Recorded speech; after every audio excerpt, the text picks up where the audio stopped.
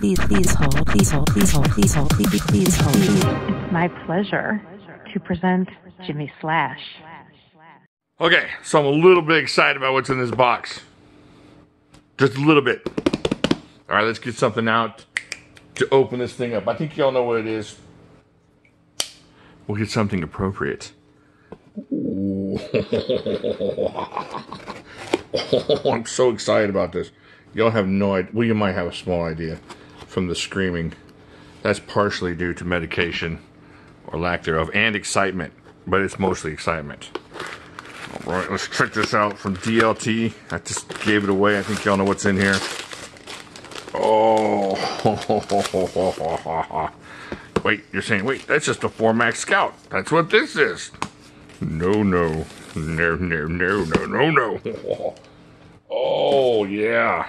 Let's look in here. We're just going to look in one. Oh, let's open this up. There's the answer.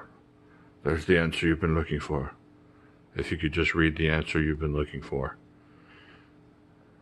I hope that's just blurry because of my stupor. All right, let's keep going here. Check this out. Oh, look at this. This is the answer. This is what Cold Steel needs to start doing. Oh, yes. Look at that. Oh, man. Check that out. This is the 4MAX Scout DLT Exclusive with the DLC coating on the blade and the OD green handles. Let's check that out. Check that out compared to that one. Look at that. Oh, man. This is so cool. I'm so excited. All right, this looks-y there. I mean, there's really nothing to sit there and go on and on about. We can go on and on about it. Let's just measure it and weigh it like we would normally, shall we? All right, so we got 1, 2, 3, 4 inches of that AUS 10A steel. The DLC coating. Oh, man.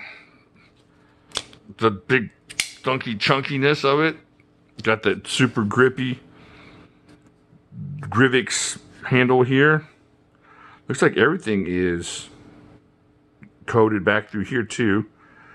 And what is this? Let's taste it. Like a G10 backspacer maybe. Yeah, G10 backspacer. I'm guessing aluminum liners there. Just the same exact thing that you're getting with the regular 4MAX Scout, except for in excellent colors. Oh, look at that thing. Oh, man. This thing is amazing. And it's not amazing because it's going to do anything different than this one. It's just amazing because it's different. And, you know, if you're not a use your stuff kind of guy, this is the kind of collector thing that we're looking for from Cold Steel. You know, Cold Steel starts changing up some colors and changing up some different iterations. Can you imagine if they came out with something else like this? What else could they come out with like that? That would change up something. Maybe what about a pink one? The Jimislash pink 4MAX Scout. I don't know. Maybe we should talk to some people. Y'all talk to some people. Get down to the Cold Steel website and tell them about that. But look at that thing. This is amazing. I'm serious. This is great. This is the first coated 4MAX Scout, right? Yeah. Or 4MAX period. I'm digging it. I know a lot of y'all don't like coatings on your blades. I'm just loving this thing.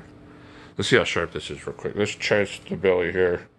Oh, yeah. Just like Cold Steel. Just shaving bellies since 1980. Look at that thing. All right. Let me know what you think. If you don't have a 4MAX Scout, is this going to convince you to go get one?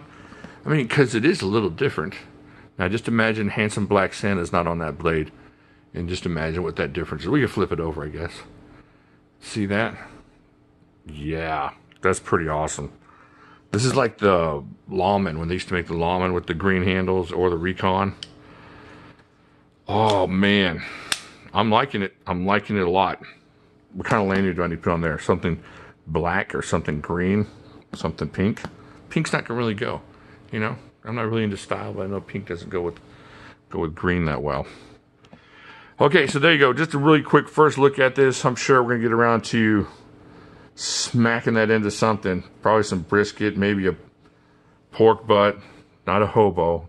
Too good for the hobo. Too good for hobos. I don't know. I'm just excited about this. I'm serious. I've been waiting all day to open this and show you guys. It's been sitting over here looking at me, talking to me through the box. And I'm just glad I got to look at it. I cannot wait to play with this thing some more. This thing, and it's not, you know, it's not you're going to go, oh, it's so much different in hand. It's not. It's just really, really cool that it's different colors. We're weird that way, right? Knife collector folks. All you knife people that are, don't come in here with your negativity. It's a different knife. It's awesome. Nobody wants to hear your nonsense. We know you've been using the same knife since 1957, the one that Eisenhower gave you when you went up to collect your medals. Okay, we understand that. It was 1977. Jimmy Carter was president. We just attacked Panama. We don't want to hear about that knife. This is the knife we want right here. This one's awesome. Of course, if you got a cool knife like Knife Story, just let me know. And I'll tell it on the live streams, but not for this one.